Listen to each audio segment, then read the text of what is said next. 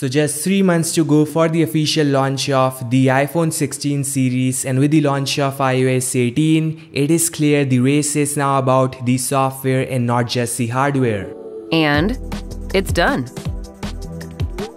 The iOS 18 and Apple Intelligence is a clear sign that Apple is focusing on AI, and the iPhone 16 series including Pro and non-Pro will support AI out of the box. Apple Intelligence also understands who people are in your photo library, so you can create a personalized image of them for their birthday. Siri, when's Mom's flight landing? Oh, where are we eating after? Ah, how do I share a password? What if I forget all this stuff? Just ask. These are some of the AI features coming alongside the iPhone 16 series. So will have writing assist, can fix grammar, proofread your sentences, summarize it into key points. So that is something next level, and this all is free of cost forever.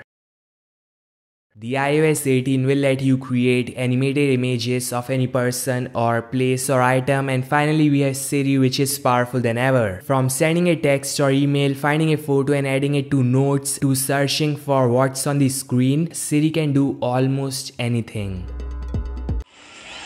So last time we heard that the iPhone 16 series is gonna have no to less side bezel, dynamic island on top, and a new selfie shooter. Now some news coming in suggests that the 16 Pro and 16 Pro Max are coming with 20% brighter display. So we'll have 1200 nits of HDR brightness, so under direct sunlight the display is gonna be even brighter than the Samsung S24 Ultra in basic HDR content. The HDR peak is same, and that is fine cause literally no one watches HDR content under direct sunlight.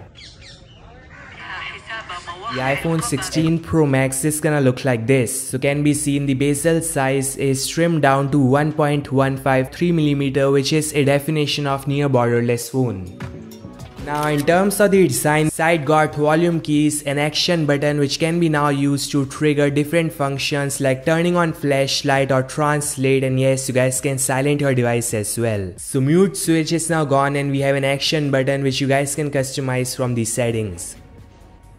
The shocking change is below the power key we have a capture button which is gonna be touch sensitive. So I guess it is gonna shoot instant photos and videos and will support gestures like can swipe or slide to turn on video or photo or switch between them. Some leaks are we may see two new colors, that is desert titanium and grey titanium. Rest of the specifications as per leaks are A18 Pro Bionic chipset based on 3nm process with amazing power and power efficiency. There's gonna be a dedicated AI chip for on-device AI tasks, triple cameras with periscope zoom lens, no to less side top and bottom chin. Leaks are we may see 40 watts of fast charging with larger battery size. So overall a huge jump in terms of the specifications. The highlight of this device is still taller display and that capture button. So this all guys, thanks so much for watching, and I'll meet you guys in the next one. Like, share, subscribe, and peace out.